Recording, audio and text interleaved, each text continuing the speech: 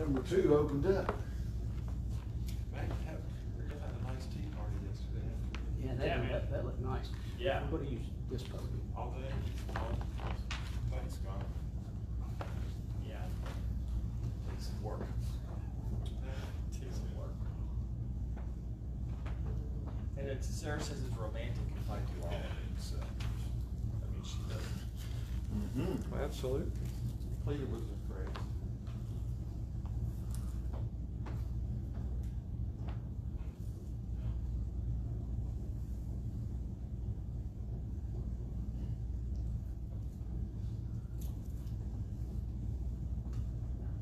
Well, Major League Baseball's wanting to play. They want to play in front of empty stadiums now. Players are.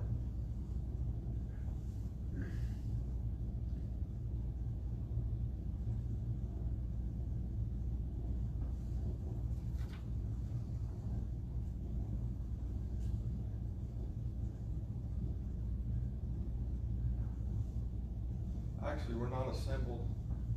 We're asked to not assemble in groups of 10 or more. Oh, what? Whatever. I've noticed people say that all the time. Yeah. It's either more than 10 or 10 or more than 9 or 10 or more. I'll read it like it's on. Not a big deal.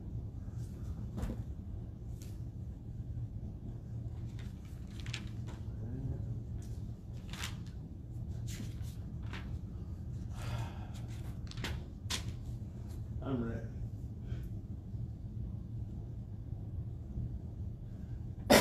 I know cough to death in the process.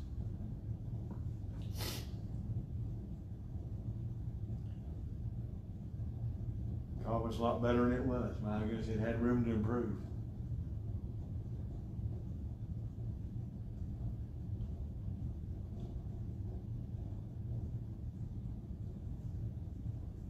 Oh, is the phone still not working? I don't You know. I just Probably. hear it.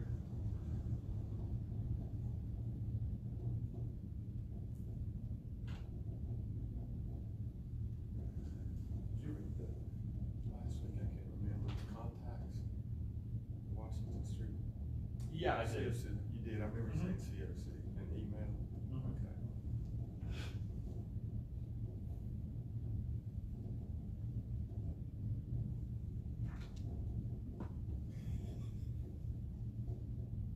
Okay. I heard a pen in there. We could read that.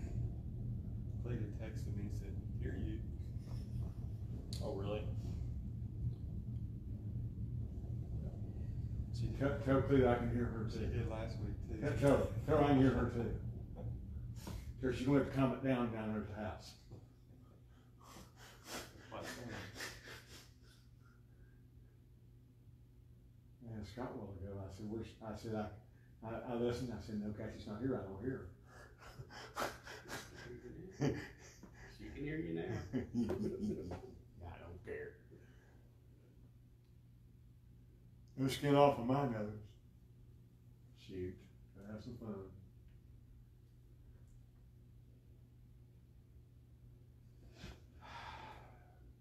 I got 1 o'clock. That's what I got. Ready?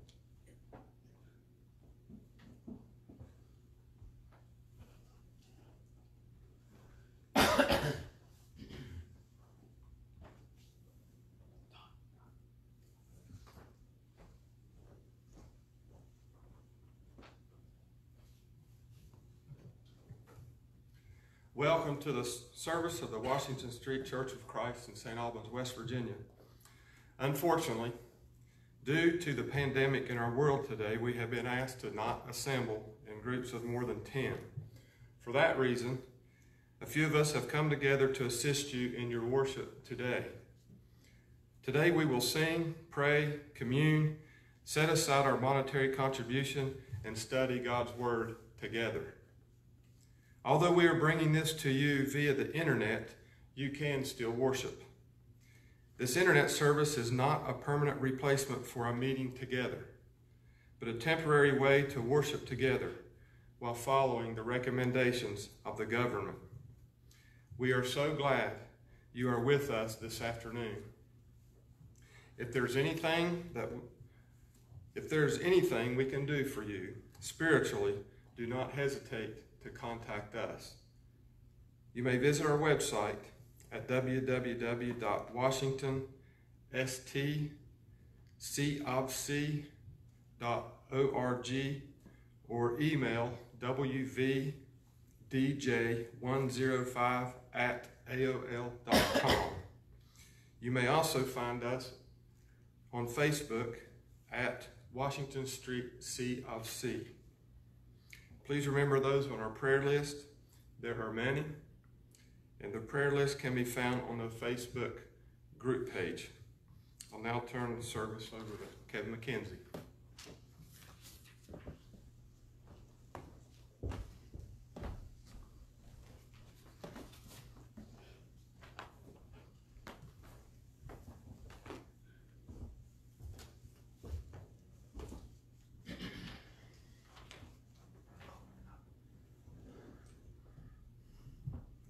Our first song this afternoon will be number 2.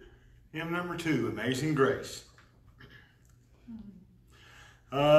Amazing grace, how sweet the sound that saved a wretch like me. I once was lost, but now I'm found, was blind, but now I see. Through many dangers, toils, and snares, I have already come. Disgrace hath brought me safe thus far, and grace will lead me home. When we've been there 10,000 years, bright shining as the sun, with no less days to sing God's praise than when we first begun.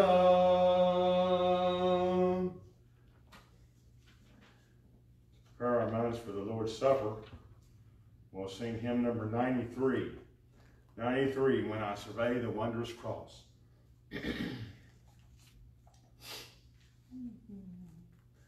When I survey the wondrous cross, on which the Prince of Glory died, my richest gain I count but loss, and for contempt on all my pride.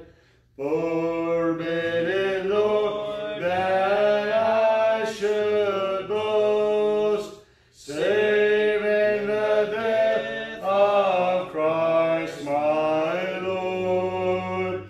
All the vain things that charm me most, I sacrifice them to His blood. See from His head, His hand, His feet, sorrow and love flamingo down. Did e'er such love and sorrow meet, o'er thorns composed so rich a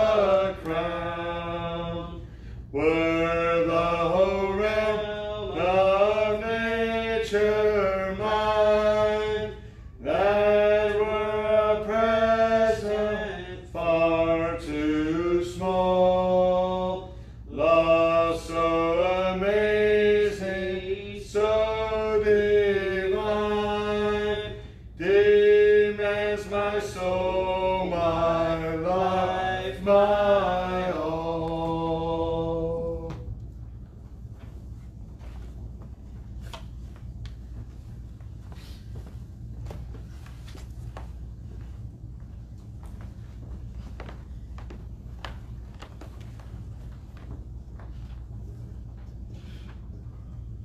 So for the Lord's Supper, if you have the emblems of the Lord's Supper with you, we ask that you feel free to take those as we do here as well.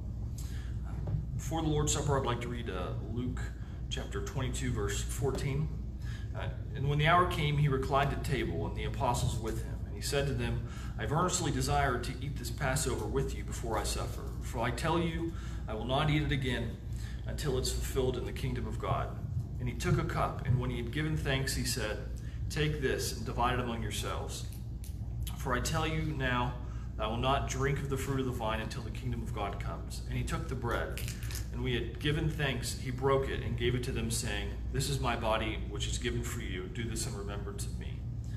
And likewise the cup after they had eaten, saying, This cup is poured out for you, and is the new covenant in my blood. Would you please bow with me as we ask for blessing of the bread?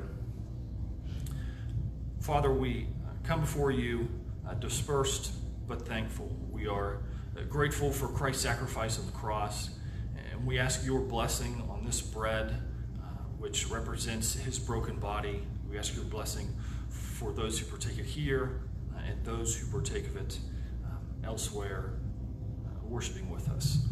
We ask your forgiveness and your mercy and grace in our current crisis. In Christ's name, amen.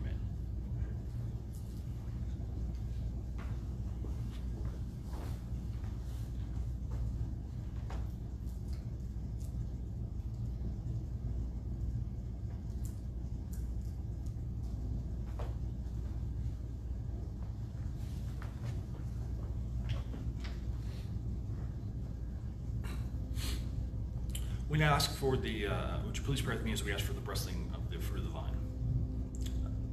Dear Lord, we ask for your blessing on this fruit of the vine, which represents Christ's blood, his sacrifice, his blood that was shed for us. We are grateful for that sacrifice, and we realize our salvation is only possible through him. We are grateful for the opportunity to still worship you and remember his sacrifice this morning or this afternoon, and to remember Christ's sacrifice in the midst of our current distress. We ask all these things in your blessings and forgiveness in Christ's name. Amen.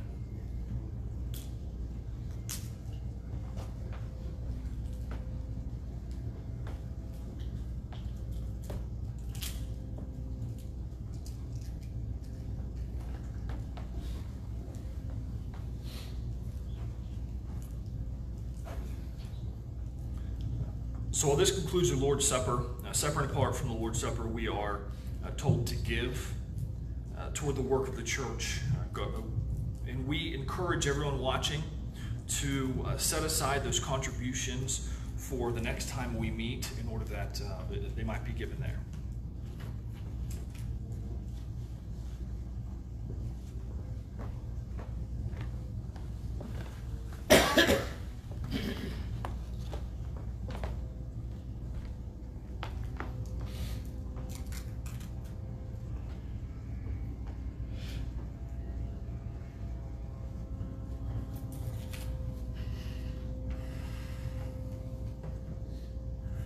Before Brother Scott brings us the lesson of the afternoon, we're going to sing number 397. 397, I'll Fly Away.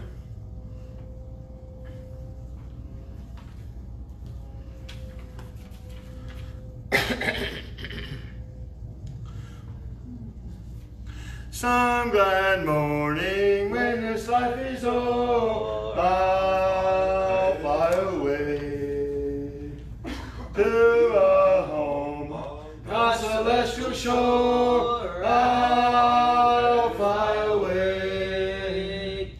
I'll fly away, oh glory. I'll fly away in the morning when I die. Hallelujah, by and by, I'll fly away. shadows of this life have grown, I'll fly away. Like a bird from prison bars has flown, I'll fly away.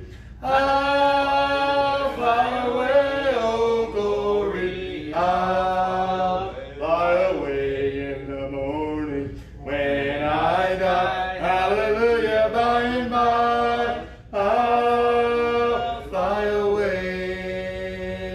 Just a few more weary days and then I'll fly away to a land where joy shall never end. I'll fly away.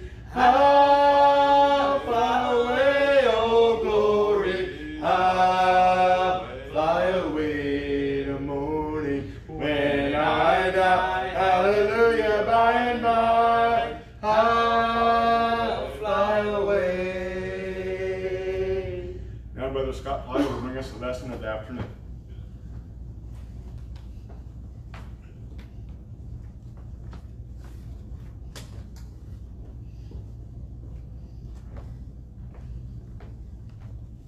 Good afternoon.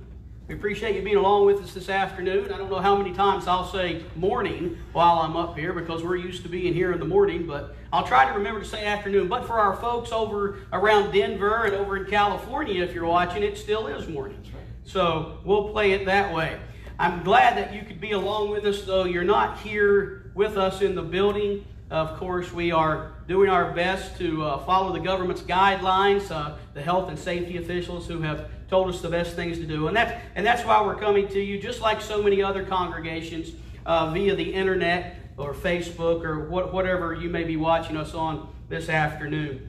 But we appreciate you being here. And when we do get to meet together again, we hope that you come here and join us. And when we meet together, we will normally meet on Sunday mornings at 9:30 for Bible study, and then we'll start worship at 10:30.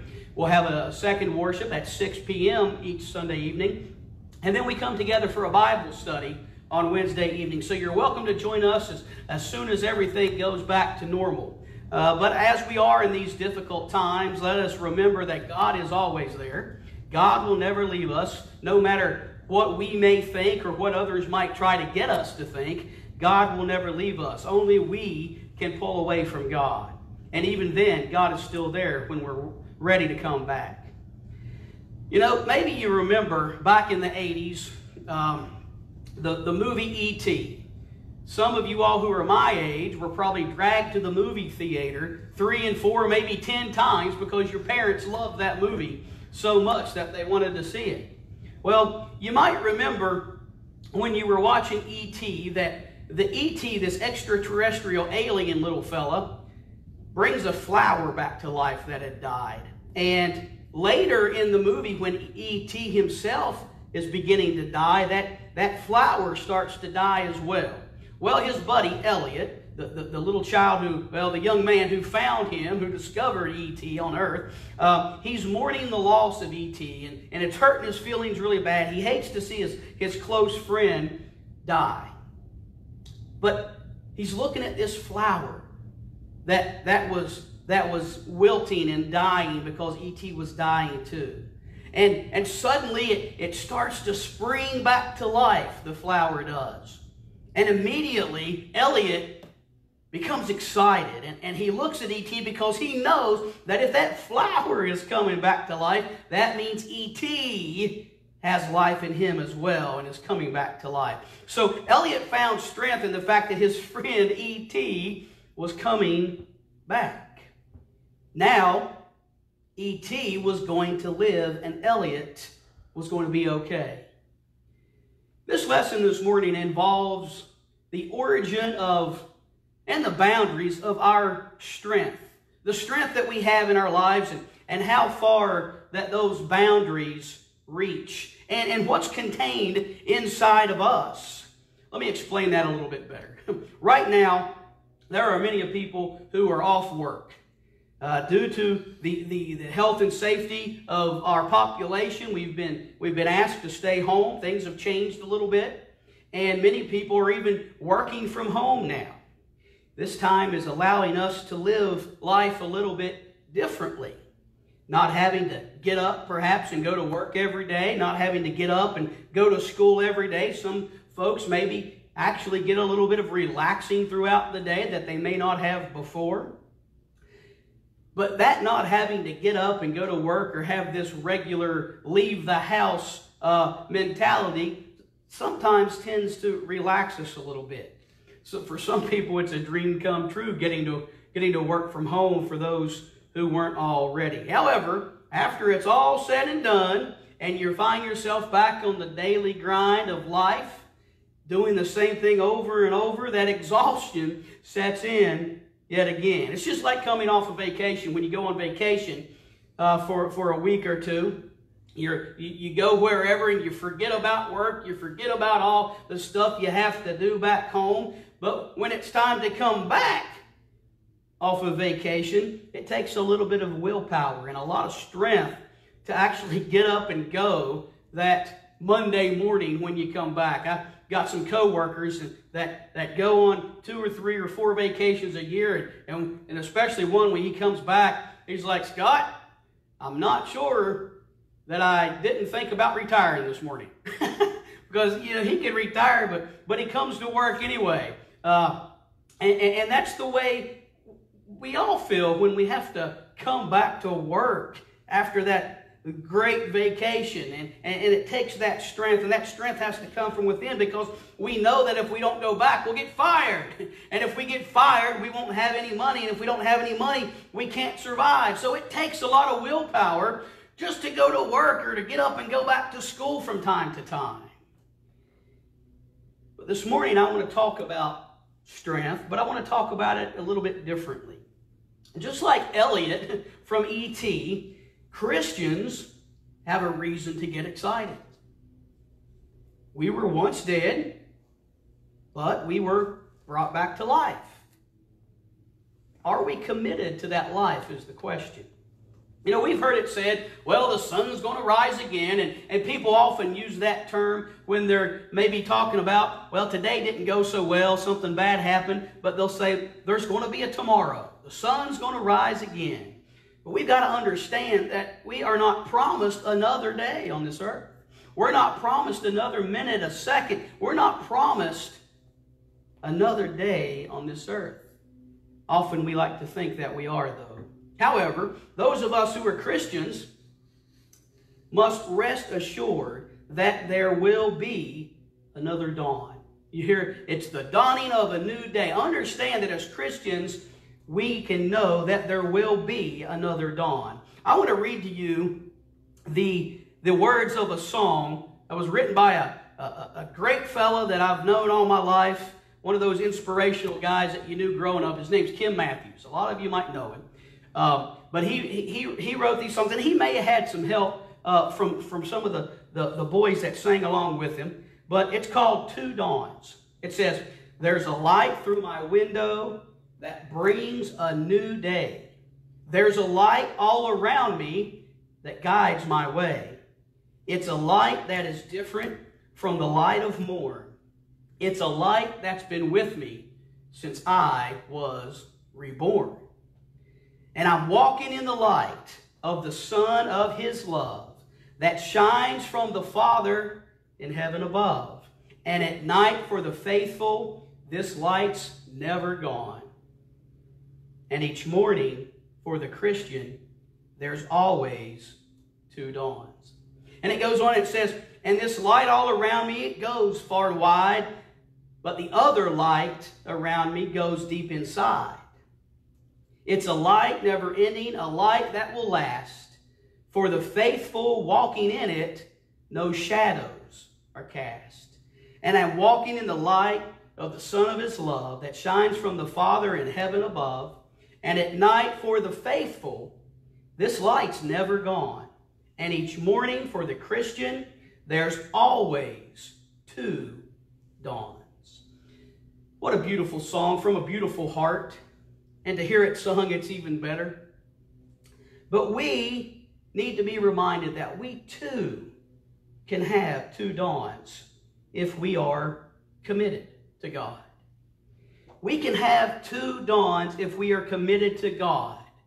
The only way that someone can go to heaven is to be a Christian, be committed to God. Joshua 24:15 reads, "If it is disagreeable in your sight to serve the Lord, choose for yourself this day whom you will serve, whether it be the God of your fathers that your fathers served, which are beyond the river, or the God of the Amorites in whose land you are living. But for me and my house, we will serve the Lord." And even Solomon, in all of his wisdom, his possessions, and his glory, saw the awesome power of serving and being committed to the Lord. We read in Ecclesiastes chapter 12 at verse 1, "Remember also your Creator in the days of your youth, before the evil days come, and the years draw near, when you will say, I have no delight in them." And then down in verses 13 and 14, it says, "The conclusion, when all has been heard, is fear God and keep His commandments, because this applies to every person. For God will bring every act to judgment, everything which is hidden, whether it is good or evil." So we can understand that we will have two dawns if we're committed to God. We will have that other light around us that goes deep inside. And we will have two dawns if we're committed to Jesus. We read in Philippians chapter 3 at verse 7, "But whatever things were gained to me, those things I have counted as loss for the sake of Christ.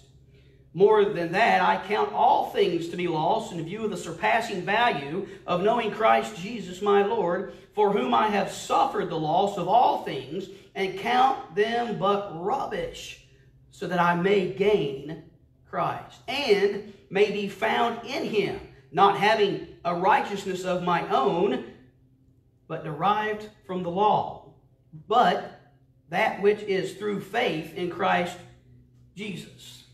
The righteousness which comes from God on the basis of faith," he says, "that I may know Him and the power of His resurrection and the fellowship of His sufferings, being conformed to His death, in order that I may attain the resurrection from the dead." You see, Paul left behind his status in the Jewish community. He was somebody in the Jewish religion. People looked up to him, and he did things for the Jewish community that others wouldn't do. But he left all of that. He left being somebody for the knowledge of Christ. In Philippians chapter 3 and verse 4 it says, "Although I myself might have confidence even in the flesh, if anyone has mind to put confidence in the flesh, I far more. Circumcised on the 8th day of the nation of Israel, of the tribe of Benjamin, a Hebrew of Hebrews, as to the law, a Pharisee, as to zeal, a persecutor of the church, as to the righteousness which is in the law, found blameless." Now, Paul knew Jesus Christ. To know somebody is to know more than just the facts about that person. I know about George Washington. I know that George Washington was the first president of the United States. I know that it is a myth that he chopped down a cherry tree and said, I'm not going to tell a lie and all that stuff, but those were just stories. I know those things about George Washington, but I didn't know George Washington. When we get to know Jesus, we will know more than just the facts about his life. We will be one with him. We can open up the Bible, excuse me, and we could see all kinds of facts about Jesus Christ. But until we get into the Word, until we learn about Jesus and want to be one with him, we don't truly know him. We will want to do what Jesus did. We will want to be the example that Jesus was when we truly know him. John chapter 15 at verse 1 says, "I am the vine, and The Father is the vine dresser. Every branch in me that does not bear fruit, He takes away. And every branch that bears fruit, He prunes it, so that it may bear more fruit. You are already clean because of the word which I have spoken to you. Abide in me, and I in you. As a branch cannot bear fruit of itself unless it abides in the vine, so neither can you unless you abide in me. I am the vine, you are the branches. He who abides in me and I in him will bear much fruit. For apart from me, you can do nothing. Jesus tells us that if we are committed to Him, we will attach ourselves to Him and we will become a part of Him. And if we are attached to the vine, the fruit will come. We can have two dawns if we're committed to Jesus. We can have two dawns if we are committed to the body. You see, members of the body of Christ are all different. Some can lead singing, some can teach, some can preach, some can do other things that we may not see them do. Everybody's not the same. However, we're committed to each other because we are committed to Jesus.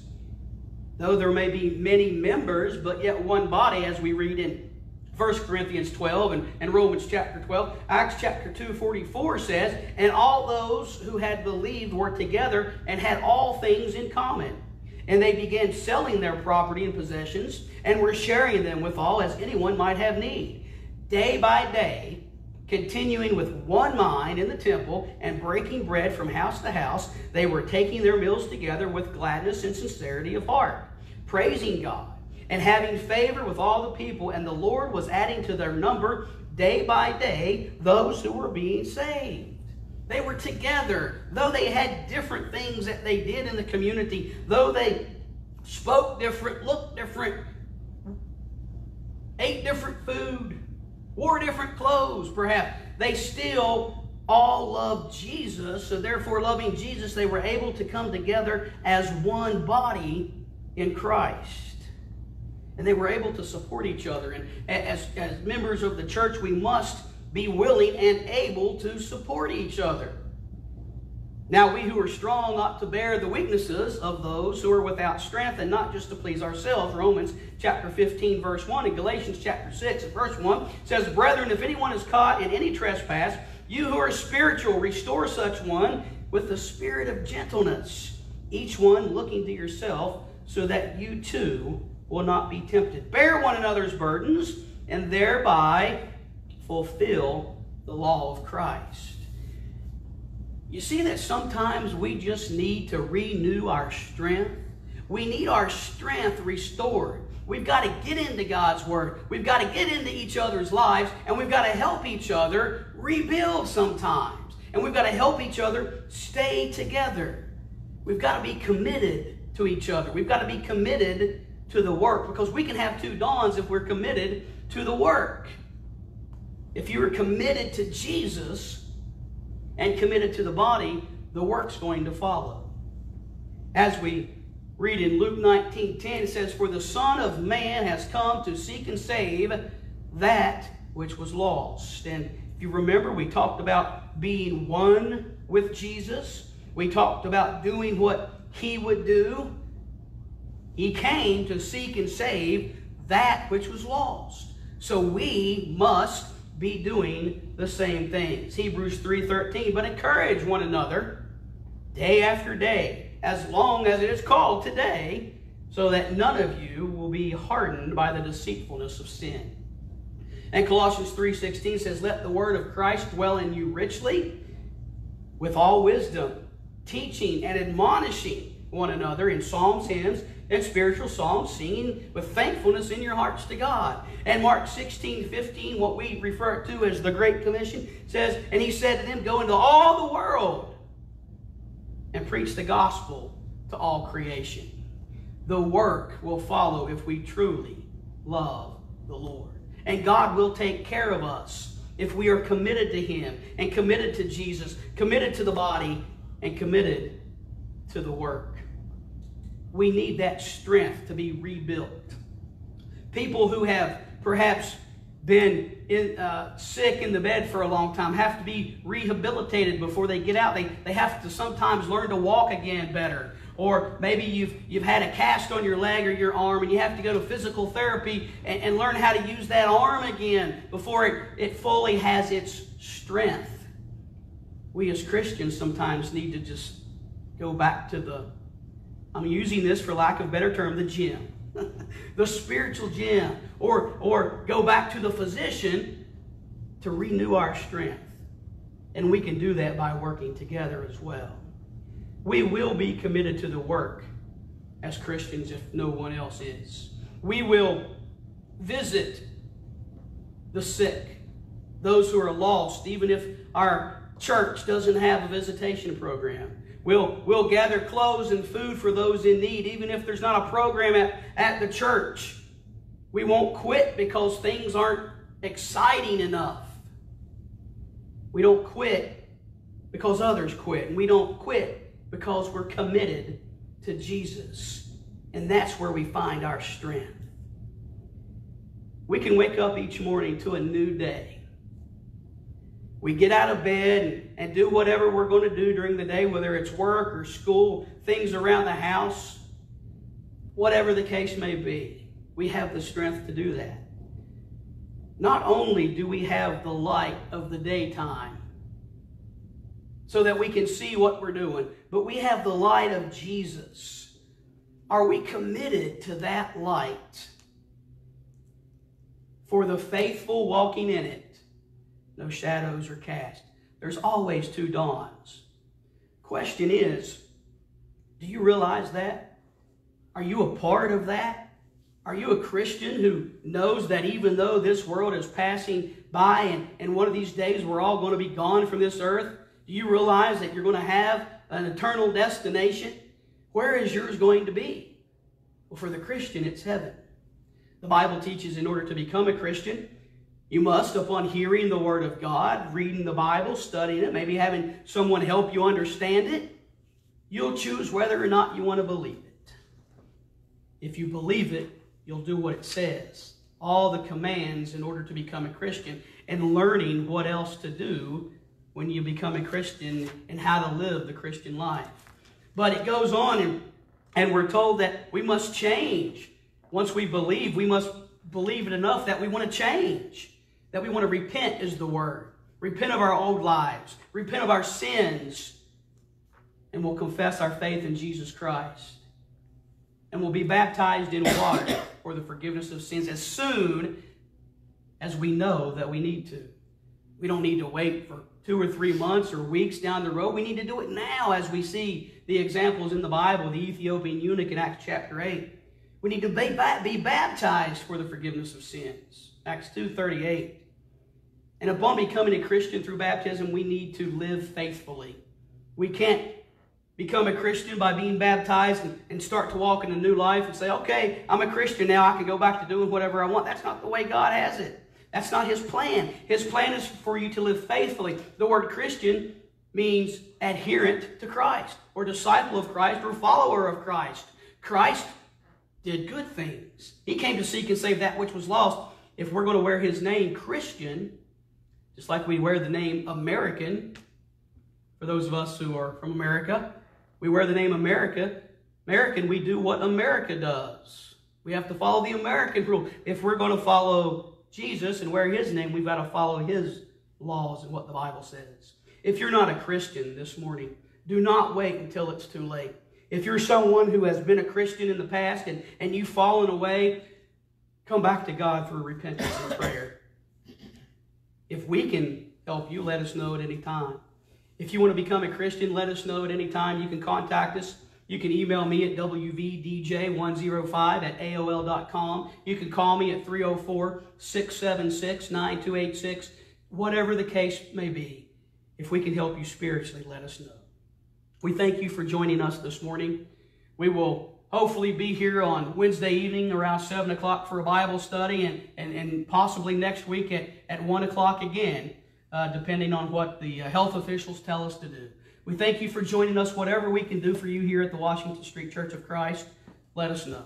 We'll have one more song, and then we'll be led in prayer.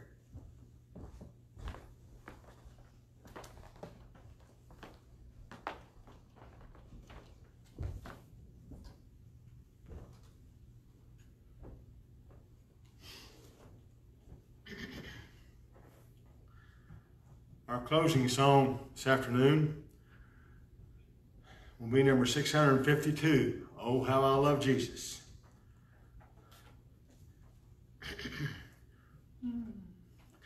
There is a name I love to hear, I love to sing, its worth, it sounds like music in my ear, the sweetest name on earth. Oh, how I love Jesus, oh, how I love Jesus, oh, how I love Jesus, because he first loved me. It tells me of a Savior's love who died to set me free. It tells me of his precious blood, the sinner's perfect plea. Oh, how I love Jesus, oh, how I love Jesus, oh, how I love Jesus, because he first loved me. It tells of one whose loving heart can fill my deepest woe, when each sorrow bears a part that none can bear below.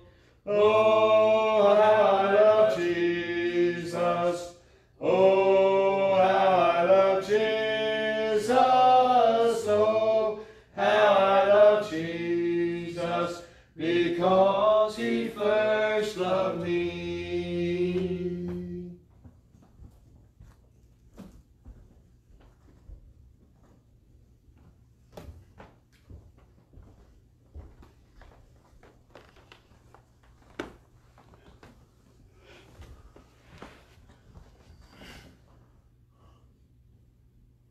Thank you for joining us this afternoon in worshiping God on this Lord's Day. Let us pray together. God, our Father who art in heaven, we approach thy throne of grace this afternoon, thanking you for this Lord's Day that you bless us with, that we can come and gather in thy name and worship you, the only true and living God, no matter where we may be, here or at home or away from home. We know we'll be blessed by worshiping you. Father, we pray for your blessings upon this country and the world. Under these current conditions, we pray that we're able to defeat this virus that has spread globally. Pray to be with the medical leaders, that they'll be able to find a remedy for this disease sooner than later. Father, we're thankful for your church, realizing that your Son died for it, realizing that we can come and be together wherever we may be. Father, pray your blessings upon the sick of our congregation. You know who they are and what they're facing and the ailments and challenges that they have. We pray your blessings upon them. Be with the family members tending to them, Father. We're thankful for this avenue of prayer that we can come and talk to you together and privately when we're apart. We pray and ask for forgiveness of our sins as we come to you in repentance, asking for forgiveness of those things that we have done contrary to your word, and also things that we leave undone that we should do according to thy will. Father, pray to be with us all until we come again to worship, however and whenever that is. In Jesus' name we pray. Amen.